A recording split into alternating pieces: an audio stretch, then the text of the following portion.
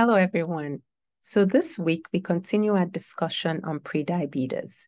But to start, I'd like to paraphrase a text from John Maxwell's book, Today Matters, because it captures so well what I'm trying to convey with these videos and all the health content that I share weekly. So here's a reminder.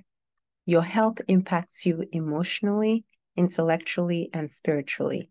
You can escape from a lot of things that might hurt you, from a job, climate, from people, but you can't get away from your body.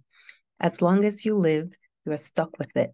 If you make choices that cause you to be continually hurting or unhealthy, it'll affect every aspect of your life, your heart, and your spirit.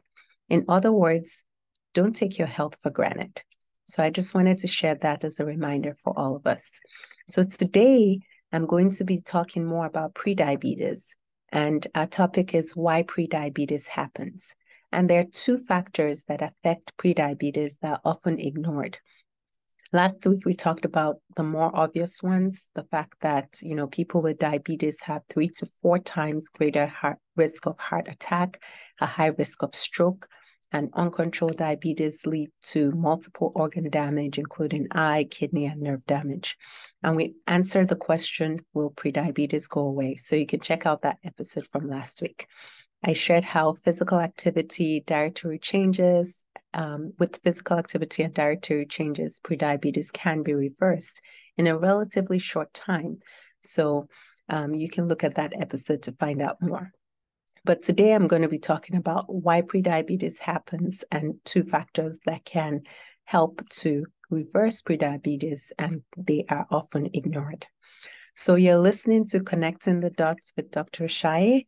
I'm Lola Ashaye. I'm a family medicine and lifestyle medicine doctor and owner of In Touch Primary Care in Sugar Land, Texas. We're an innovative medical clinic, and we offer an alternative way to receive healthcare that is stress-free and focused on the patient. You can find out more on our website, www.intouchprimarycare.com. And if you live in Texas, you can schedule a free 15-minute consult online on our website. Okay, so let's get into it. Why prediabetes happens. So first, some background. Prediabetes becomes diabetes when the A1C is greater than 6.5, or when the fasting blood sugar is greater than 126, or 126 or higher. And last week we talked about just, testing with a blood test. And we want to do that because most people with prediabetes and even diabetes don't have any symptoms. And we talked about a lot of times, within 5 years, prediabetes can turn into diabetes.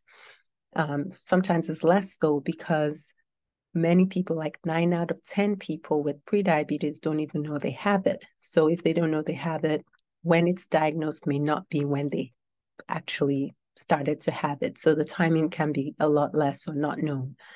So it's important to get tested.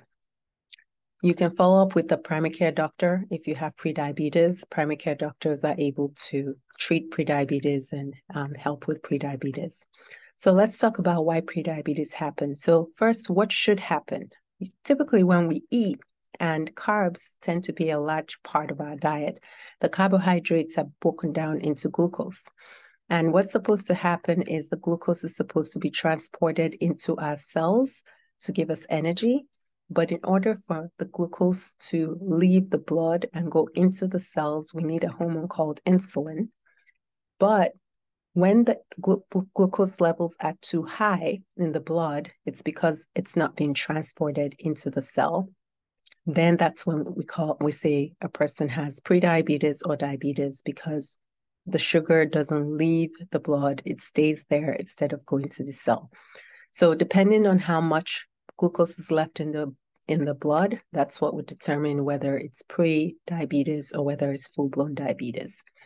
So why prediabetes happens? Well, the first thing is there's something called insulin resistance, which means that for whatever reason, the body is resisting the action to insulin. So insulin is the hormone that is supposed to help the glucose go into the cell.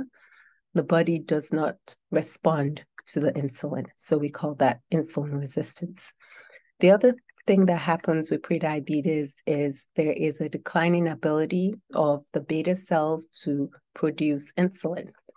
So beta cells are cells in the pancreas, and their job is to produce the hormone called insulin so that the insulin can get the glucose out of the blood into the cell.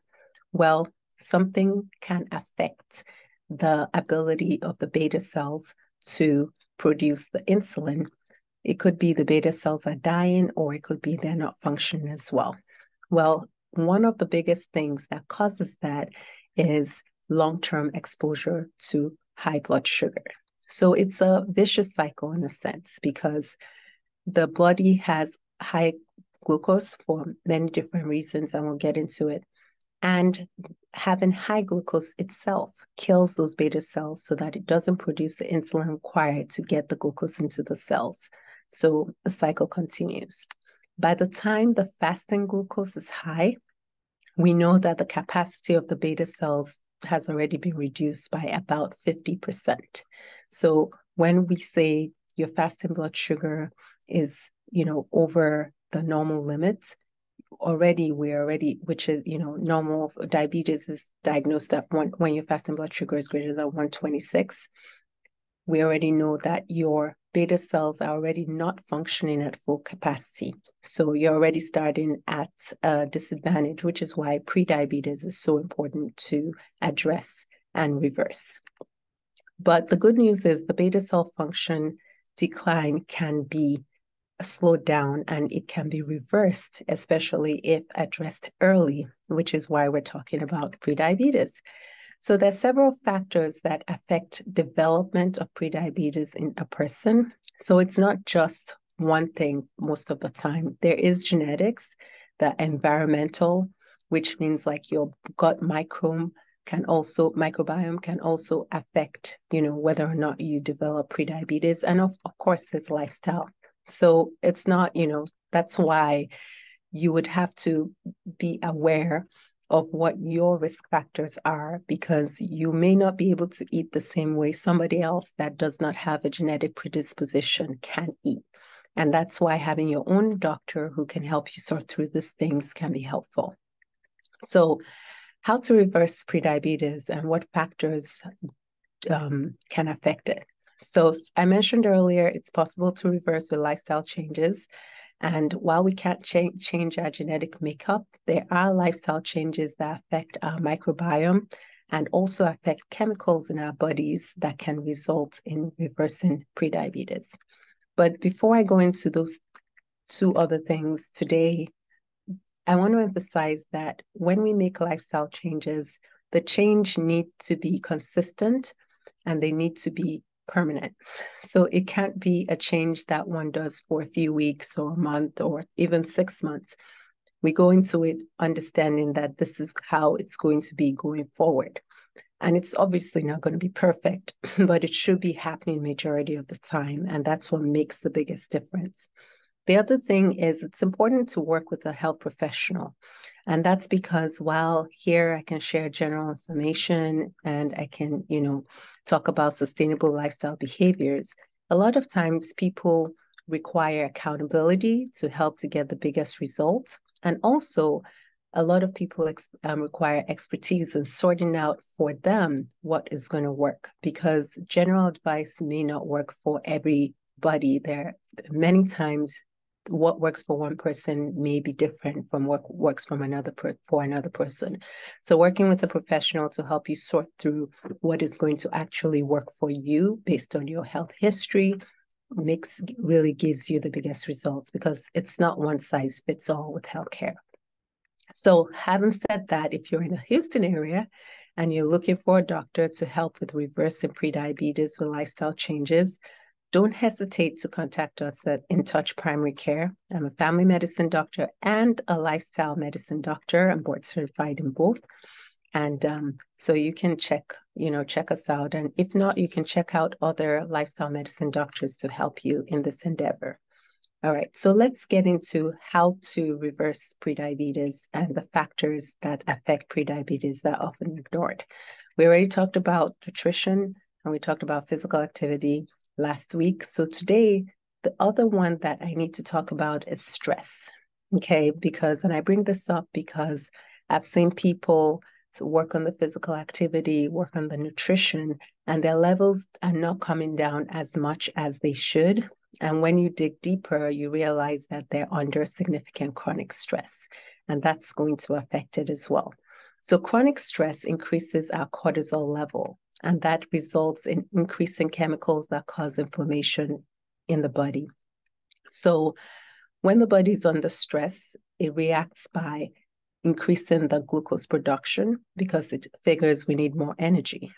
But remember, I had mentioned earlier that the more glucose we have in our blood, it kills the beta cells in the pancreas. So it affects our insulin.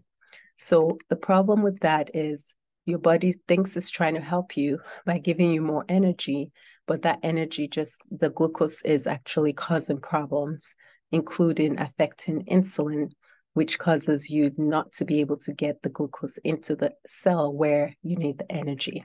So at times, less people with prediabetes and diabetes are eating better. Maybe they're even being physically active, but they're not paying attention to the high levels of stress that they're experiencing, and that causes their blood levels not to improve or even get worse. So stress should not be ignored, and there are daily habits that we can incorporate into our lifestyle to help reduce chronic stress. And I've talked about this in a prior episode. You can look at episode 49, where I talked with a licensed counselor, Chrissy White, about stress and anxiety. And you can also check out the episode with Dr. Mary Leung, where we talked about burnout and weight.